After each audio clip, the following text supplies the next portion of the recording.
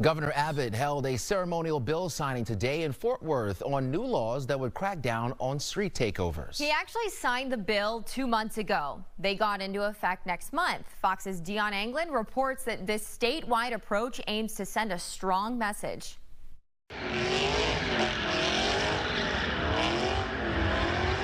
Disruptive, dangerous, even deadly. The crackdown on illegal street racing and illegal street takeovers is now law. And now, with a ceremonial signature on 2 bills, Governor Abbott is applying statewide pressure to the problem of street racing and stunting.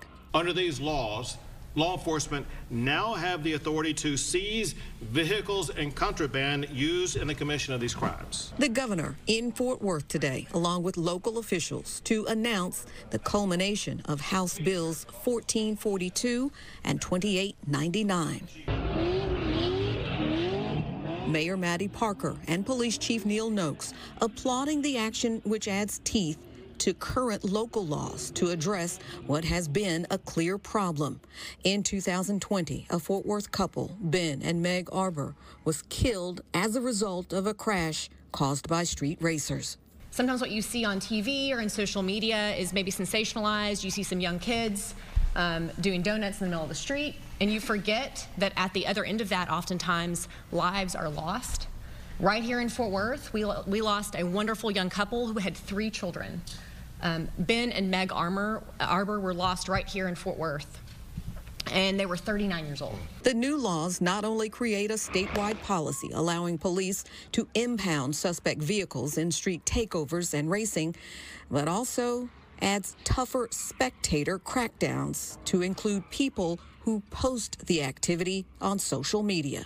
Come September 1st, if you facilitate, if you cooperate, if you take video of it, if you upload videos of it, you're culpable of a crime come September 1st.